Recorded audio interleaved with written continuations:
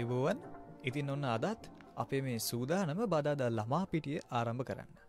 ඉතින් අදත් අපේ ළමා පිටිය හැඩ කරන්න අපේ ළමා ශිල්පීන් පිරිස මැදිරියට ඇවිත් ඉන්නවා. ඒ වගේම තමයි රසවත්, ඒ වගේම වැදගත් විශේෂාංගත්. ඉතින් දැන් අපි සූදානම් වෙන්නේ අද දවසේ සිතුවිල්ල මතක් කරගන්න. ඔබ යම් කරුණක් පිළිබඳව සිතීමේ හා විශ්වාස කිරීමේ ප්‍රබලතාව මත ඒ කරුණු සඵල වීම රඳා පවතී. ඉතින් මේ සිතුවිල්ලත් සමගින් අපි ආරම්භ කරමු අපේ බදාදා ළමා පිටිය.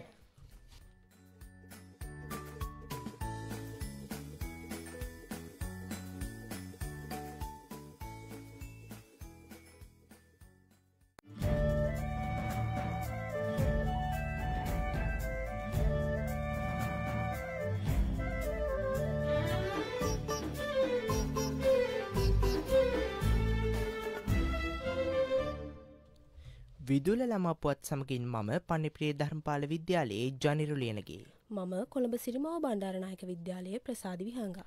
මම කොළඹ තර්ස්ටන් විද්‍යාලයේ සියත් රණසිංහ.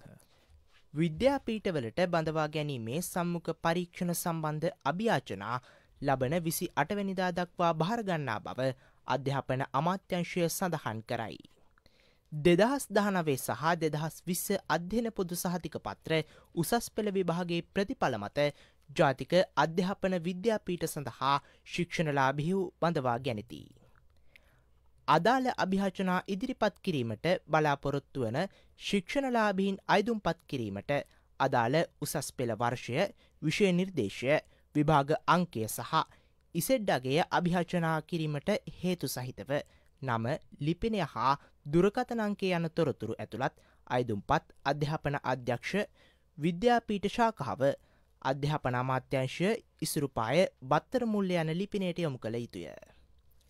ශ්‍රී ලංකාවේ ජාත්‍යන්තර පාසල් අතර පැවැත්වෙන ප්‍රමුඛතම මල්ල ක්‍රීඩාවල එළවන ජාත්‍යන්තර පාසල් මල්ල ක්‍රීඩා තරඟාවලිය කොළඹ සුගතදාස ක්‍රීඩාංගණයේදී ලබන සතියන්තයේ පැවැත්වෙයි. ලයිසියම් ජාත්‍යන්තර පාසල් සමූහය මෙවර තරඟාවලිය සංවිධානය කරයි. ශ්‍රී ලංකාවේ ජාත්‍යන්තර පාසල් සම්මේලනයට අනුබද්ධිත පාසල් 23ක ක්‍රීඩික ක්‍රීඩිකාවෝ 2000කට ආසන සංඛ්‍යාවක් තරඟාවලියට එක්වෙති. දකුණු අප්‍රිකාවේ පැවැත්වෙන පන්දුවාර 2020 ලෝක කුසලාන කාන්තා ක්‍රිකට් තරඟාවලියේ අවසන් මහා තරඟය ලබන ඉරිදා පැවැත්වීමට නියමිතයි. අවසන් පූර්ව වටේ තරඟ හෙටත් අනිද්දාත් පැවැත්වෙයි.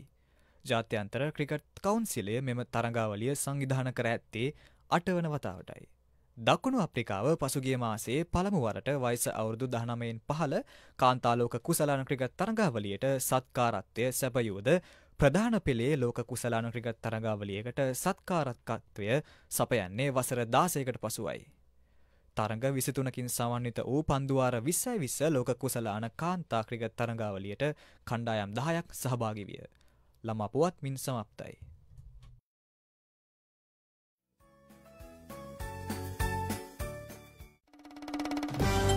පතපොත අපේ සදාකාලික සැබෑම මිතුරන්. රජයෙන් දයාබර ලෙස අපදූතට පිරිනමන මේ සදාකාලික මිතුරන් සෙනෙහසෙන් ලෙන්ගතුකමින් යුතුව සිරකින එක අප සතුයුතුකමක්. මේ සුඳුරු තිලනයන් වූ පෙළපොත් පිරිසිදු ප්‍රියකරුව තබාගත් යහළුවන් සැබවින්ම අගය කළ යුතුයි. මේ පණිවිඩය ඔබ වෙත ගෙනාවේ විදුල ළමා ගුවන් විදුලියෙන්.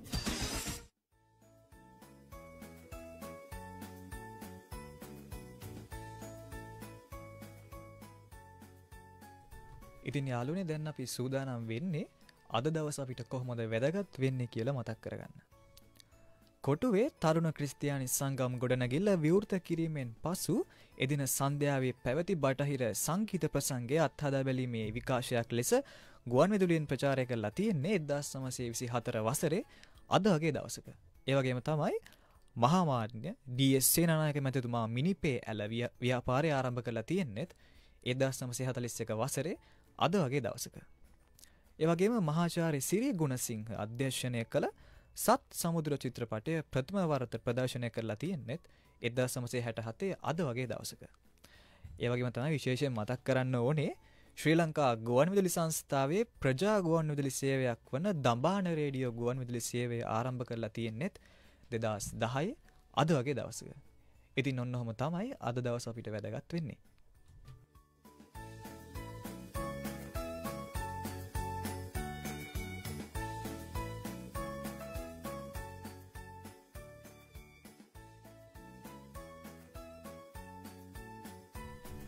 ඉතින් යාළුවනේ අපි ළමා පිටියේදී සිතුවිල්ලකුත් මතක් කළා. ඒ වගේම හැමදාම අපි ආදර්ශමත් කවියක් ගාතාවක් ඔයාලා වෙනුවෙන් අරගෙන එනවා.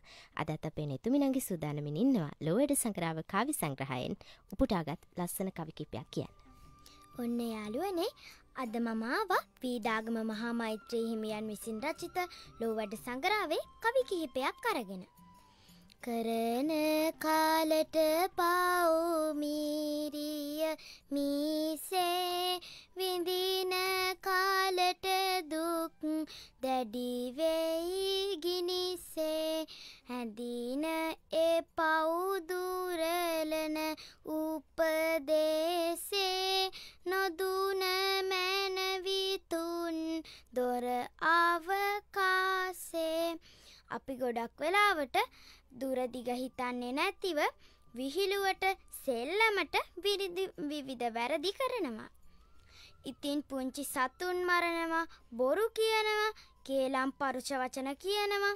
මේ කවියෙන් කියවෙන විදියට අපි පව් නරක වැඩ කරන්න හොඳ නෑ. මොකද ඒවායේ ප්‍රතිඵල බොහෝම භයානකයි.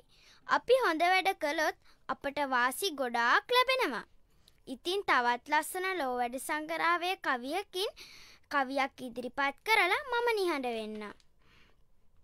කලකිනි බුදු කෙනෙකුන් උපදින්නේ දුකකිනි මිනිසත් බව ලැබ ගන්නේ මෙදෙකිනි මෙසසර දුක් දුරලන්නේ සුදනෙති කිම වීරිය නොකරන්නේ.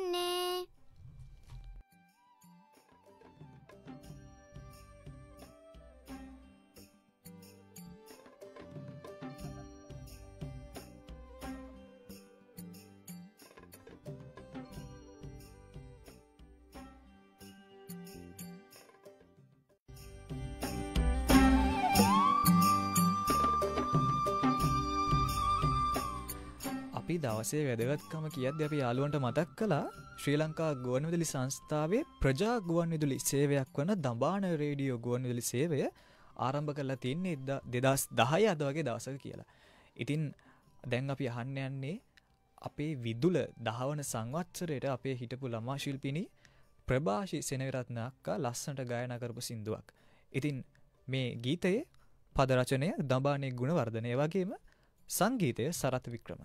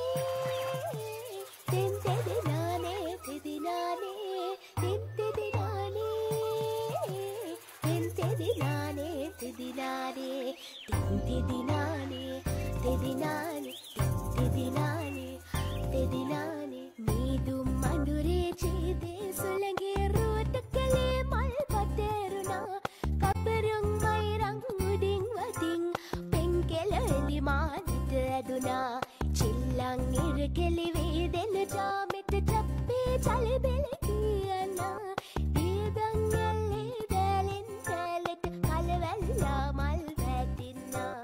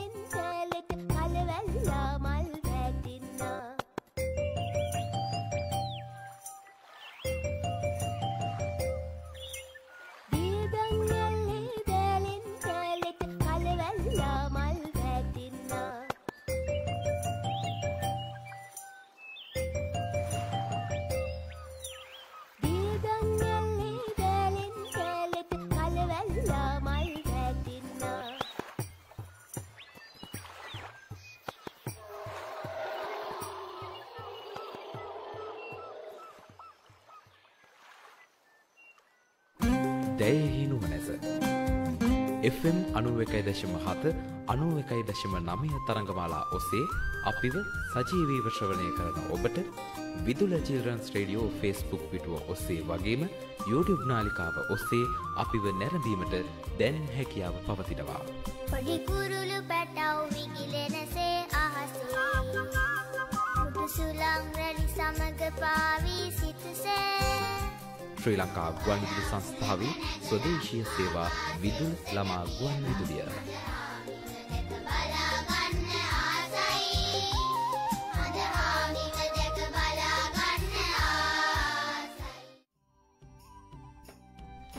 ඔන්න යාළුවනේ අදත් අපේ තේනුවක් කියන්න නංගි සූදානමින් අපිට ලස්සන ජනකතාවක් කියන්න.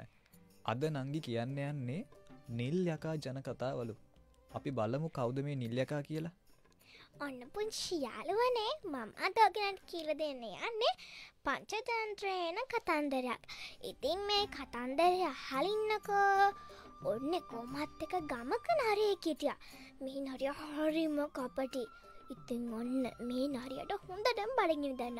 මේ නරියා කන්න මොනාරි හොයාගෙන යනකොට බල්ලෝ රැලක් මේ නරියාගේ පස්සෙන් එළවන්න පටන් ගත්තා. එතකොට මේ නරියා පණ එපා කියලා දිව්වා. ඔන්න මේ නරියා දැක්කා ගෙයක් ළඟ තියෙනවා ලොකු භාජනයක්. ඉතින් මේ නරියා කලබලයට ඉක්මනට මේ භාජනය ඇතුළට පැන්නා. ඔන්න ඉතින් මේ නරියා බොහොම අමාරුවෙන් ගොඩට ආවා. මගේ මුළු ඇඟම නිල් වෙලා. ඉතින් පුංචි යාළුවෝ දන්නවද කොහොමද මේක උනේ කියලා? ඒ බාල්දියේ තිබ්බේ නිල් පාට තීන්ත. නරියාගේ මුළු ඇඟම නිල් පාට වෙලා. ඉතින් මේ නරියා මෙහෙම කල්පනා කළා. මම මෙහෙම මේ නිල් පාටට කැලෑවට යනවා. එතකොට සත්තු හිතයි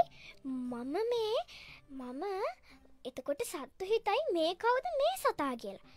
ඔන්න ඉතින් මේ නරියා කැලෑවට යනකොට එක පුංචි හාවෙක් මේ නරියාව දැක්කා. එතකොට මේ හාවා නරියාගෙන් මෙහෙම ඇහුවා. ඔයාගේ නම මොකක්ද? ඔයා කවුද? ඒක නෙමේ. ඔයා කොහේ ඉඳන්ද ආවේ? ඒක නෙමේ. ඔයාගේ වංශය මොකද්ද? මාව එව්වේ දිව්‍ය ලෝකෙන්. මම ඕගොල්ලන්ට ආගන්තුක සත්කාර කරන්න ඉඩ සලසලා දෙන්නයි ආවේ. දැන් ඕගොල්ලන්ට පුළුවන් මට ආගන්තුක සත්කාර කරන්න.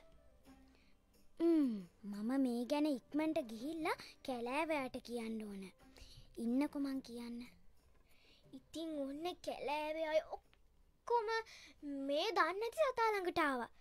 ඉතින් දැන් මේගොල්ල හිතන් හිටියේ මෙයා නම් වෙන සතෙක් කියලා. ඉතින් දැන් මේ සතාට ඒ කියන්නේ අර නරියට සත්තු හැමෝම සලකනවා. එයාට දැන් කෑම හොයන්න යන්න ඕනේ. එයාට දැන්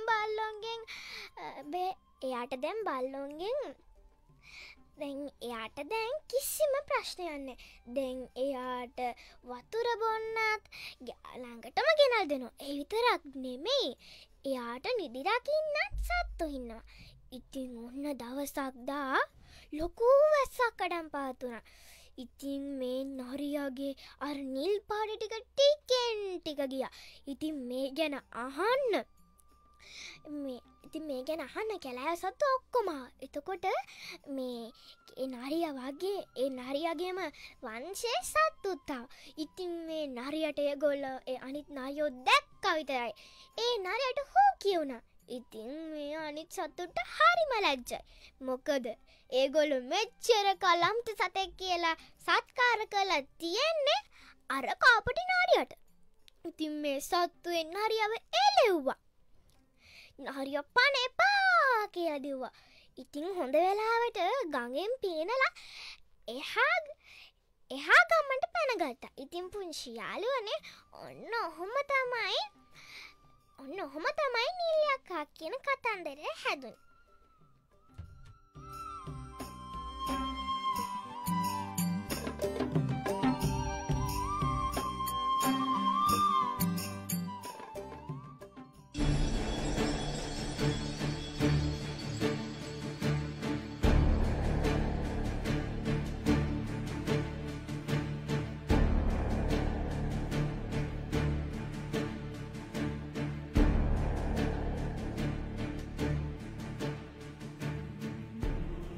ඉතින් යාළුවනේ අදත් අපේ ශහන නංගි සුපුරුදු විදියටම ජීවන පාඩම් විශේෂාංගයෙන් ජීවිතයට වටිනා කතාවක් අරගෙන ඇවිල්ලා තියෙනවා.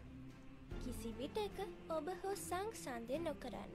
වෙනත් අය වෙනත් පුද්ගලයන්ට සෑම කෙනෙකුටම තමන්ගේම අරගල නැත. තමන්ගේම සටන් සහ වෙනස් මාර්ගයක් ඔවුන් සිටින තැනට යාමට තෝරා ගත්හ. හැමෝම එහෙමයි. ඔවුන් කවුරුන්ද හේතුවක් ඇතුව. යාළුවනේ අද මම ඔයාලට කියන්න යන්නේ කපුටෙකු ගැන කතාවක්. Friends, the story I am about to tell you is a story which teaches us to not let go of our happiness by comparing ourselves by someone else. Once, a crow looked at a swan and thought how beautiful the swan is. She had all white feathers, whereas the crow was black. The crow expressed his thoughts to the swan. The swan replied that according to her, the parrot is the most colorful, and the swan had just one. Next, the crow approached the parrot, who simply said that the peacock is the most beautiful than him, as it is multicolored. When the crow expressed his thoughts to the peacock replied, "My dear crow, you are the luckiest bird on this planet, as you are never caged. Because of my beauty, I am trapped in this cage and you are free." On hearing this, the crow thought how foolish he had been, and thanked God for making him the way he was. So friends, never compare yourself to others. Be happy in what you are and what you have. Labana Satyat Abhihamemu. Bye. See you next time.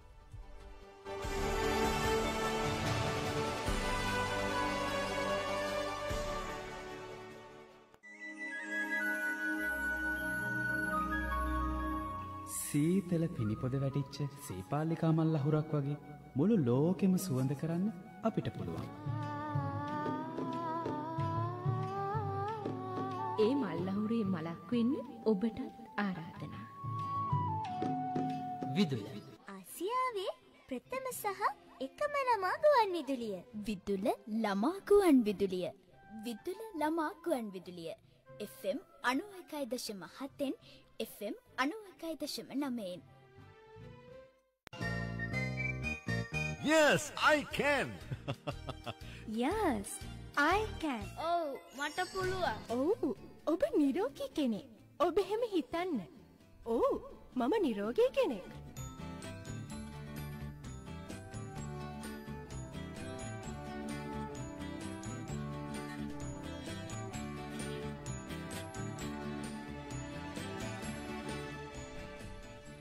ඉතින් යාළුවනේ අද අපේ බදාදා ළමා පිටියට අලුතින් නංගි කෙනෙක් එකතු වුණා. අද දවසේ පැවැත්වුණු ළමා ශිල්පී කටහඬ පරීක්ෂණයට සහභාගී වෙච්ච නංගි කෙනෙක් එක තමයි දැන් අපි කතා කරන්නේ අද yes I can විශේෂාංගයෙන්. අයබෝන් නංගි.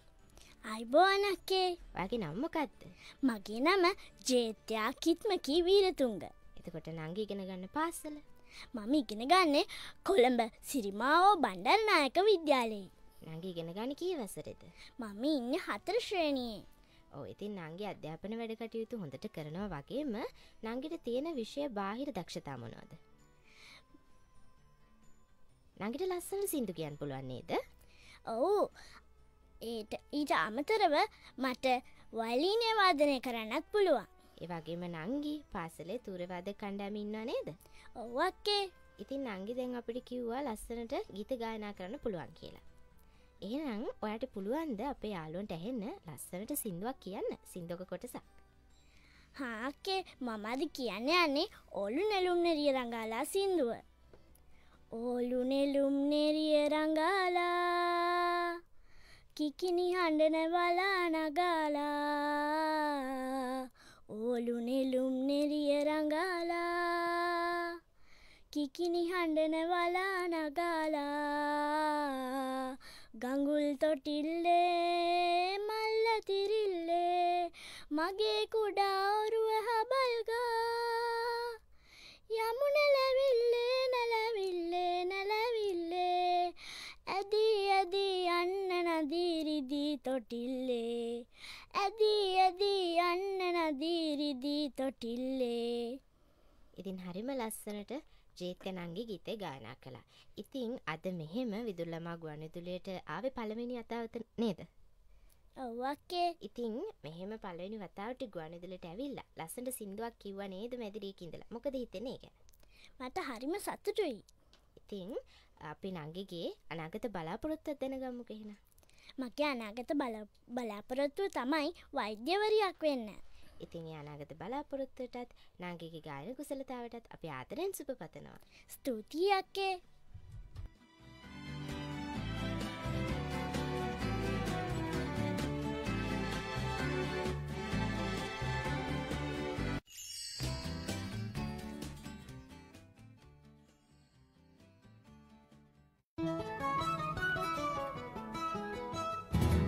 ඔබ දන්නවාද? බැක්ටීරියා නම් රෝගකාරක සූක්ෂම ජීවී විශේෂය සොයාගත්තේ 1683 වර්ෂයේදී ඇන්ටනි ලියුවැන් හුක් නම් ඕලන්ද විද්‍යාඥයයි. විදුල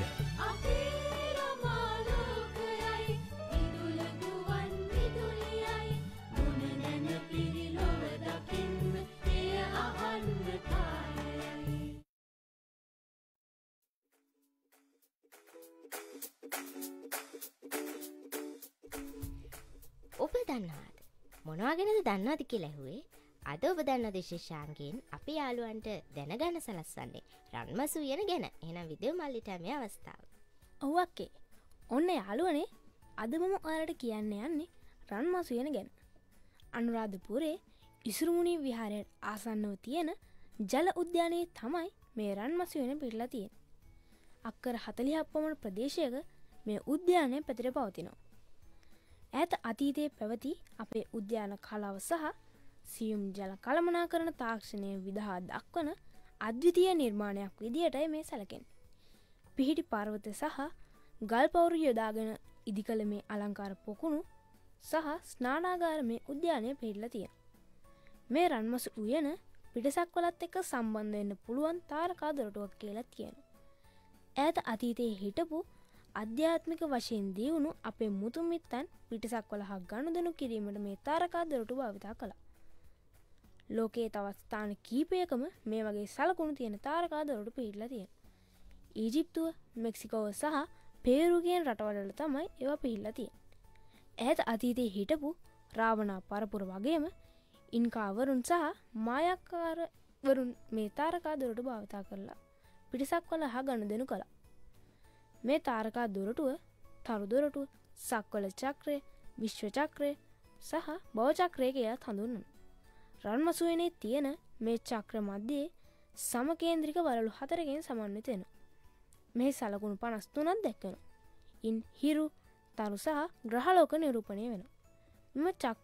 මේ වක්‍රයේ පිටත වෘත්තයේ සත්ව රූප 20ක් ඇතුළත් වෙනවා. ඊට මැදි වෘත්තයේ සංකේත 33ක් ඇතුළත් වෙනවා. එහි කැටයම් ඇති අතර අක්ෂර සහ රූප වලින් පැවසෙන්නේ වෙනත් සෞරග්‍රහ මණ්ඩලයක ඇති ග්‍රහලෝක වලට ගමන් කළ හැකි මාර්ගයක් විදිහටයි. තවත් අය කියන්නේ මේක පෘථුවියේ ඉඳලා පිටසක් වලට ගමන් කළ හැකි සහ නැවත පැමිණීමේ මාර්ගයක් කියලා.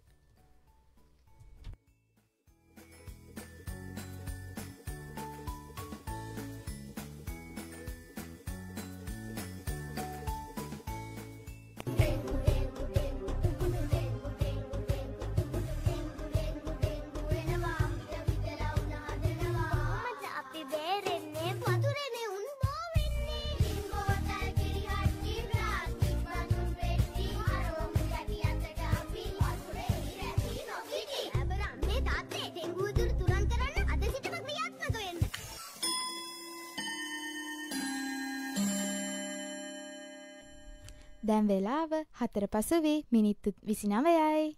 Now the time is 4:29.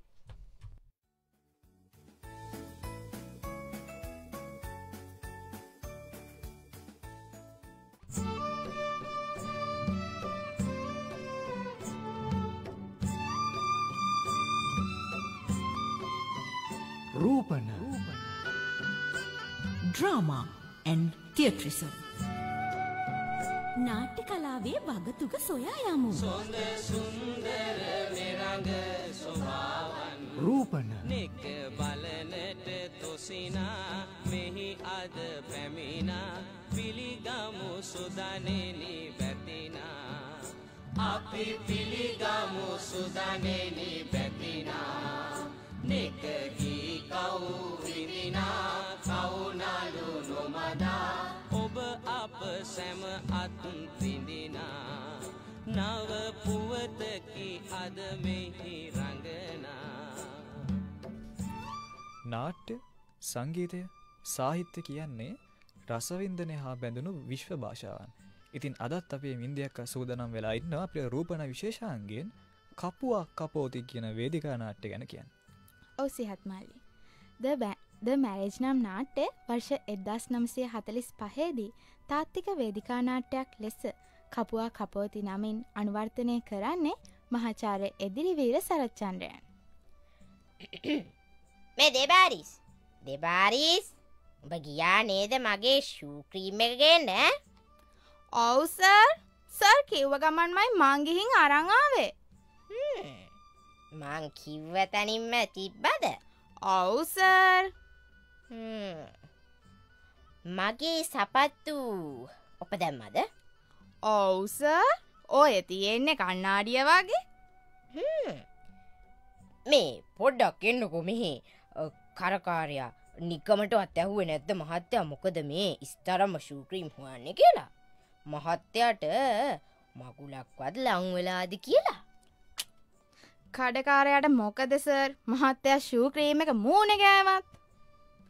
යාළුවනේ ඒ නාට්‍යයේ ප්‍රධාන චරිතය මිස්ටර් ගුණතිලකගේ හා ඔහුගේ සේවක දෙබාරිස් අතර සිදුවන සංවාදයක්. මේ සංවාදයේ අවසානයේදී නිවසට එනවා කපු මහත්තයා යෝජනාවක් අරගෙන මිසිස් සේපාලිකා සමරසේකරව.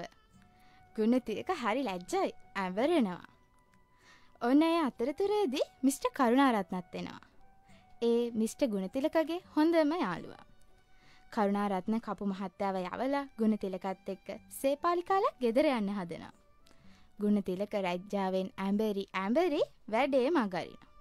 හැබැයි කරුණාරත්න දක්ෂයා. කොහොම හරි ගුණතිලක එක්ක යනවා. කපු මහත්තයාත් මිසිස් සේපාලිකාලාගේ ගෙදර. හරි වැඩේනේ. තවත් මනමාලය 3 දෙනෙක් සේපාලිකාව බලන්න ඇවිත්. මෙන්න ගුණතිලකයි කරුණාරත්නයිත් ආවා. යාළුවා දන්නවද? මේ මනමාලය 4 දෙනාම මේ කපු මහත්තයාම යෝජනා කරපු අය. ඉතින් යාළුවනේ මනමාලිගේ ආන්ටිත් එක්ක එනවා මනමාලියෝ 4 දෙනා හඳුනා ගන්නවා කතා කරනවා නාට්‍ය ඔන්න ඔය විදිහට ඉදිරියට ගලාගෙන යද්දී කරුණාරත්න ගහනවා පොඩි ගැටයක්. ගැටයට අහු වුණා. මිසිස් සේපාලිකා මිස්ටර් ගුණරත්නට කැමැත්ත දෙනවා. මිස්ටර් ගුණරත්න ඇම්බරි කතා කරලා දැන්ම කසාදමදිමු කියනවා. ප්‍රේක්ෂකයෝ නාට්‍යයේ මංගල ජවනිකාව බලාපොරොත්තු වෙනකොට වේදිකාවට ගේන්නේ හිතුවේවත් නැති ජවනිකාවක්. සේපාලිකා යනවා මංගල සාරිය අඳින්න. කපු මහත්තයා එනවා. සාලේ ඇවිද ඉන්න ගුණතිලකගේ තුවාලෙට ලුණු දැම්මා වගේ. කපු මහත්තයා යනවා. ගුණතිලක කාටවත් නොකිය ජනේලෙන් පැනලා දුවනවා. ඇඳලා පැලඳලා ලෑස්තිලා එන මිසිස් සේපාලිකත් සේපාලිකාගේ ආන්ටිත් කරුණාරත්නත් ගුණතිලකව හොයනවා. නිවසේ මෙහෙකාරිය කියනවා ඔහු පැන ගිහින් කියලා. අහෝ මේ මොන නව නිංගිරාවක්ද? සේපාලිකාගේ ආන්ටි කැමර දෙනකොට කසාදේ සිද්ධ වෙනවා. කරුණාරත්න සේපාලිකාගේ අත ගන්නවා. කපුවා කපෝති. එකල නාට්‍ය කලාව ආරම්භය මහාචාර්ය එදිරිවීර සරච්චන්ද්‍රයන්ගේ අදහස නම් නාට්‍ය කලාව දියුණු කිරීමට ශ්‍රේෂ්ඨ බටහිර නාට්‍යයන්ගේ සිංහල රංගානුවාද සකස් කරලා ප්‍රේක්ෂකයන් ඉදිරියේ තබලා ඔවුන්ගේ රුචිකත්වය දියුණු කරලා ඒ අසුරෙන් රංගෝචිත ගද්‍ය බසක් බිහි කළ යුතු බවයි. ඒ අදහසට අනුව කපුවා කපෝති නාට්‍ය නිර්මාණය වෙනවා.